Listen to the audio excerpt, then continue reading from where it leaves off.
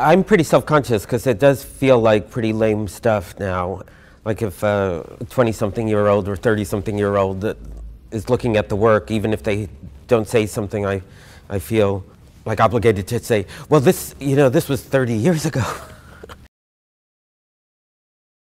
I am self-conscious about it, and I think it also kind of makes me slow down on political commentary now, too.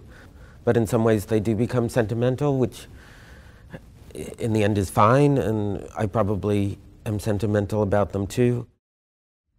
I don't want any of my work to be too insider-ish. It should all be very self-explanatory. It's A to Z or 1, 2, 3, haha.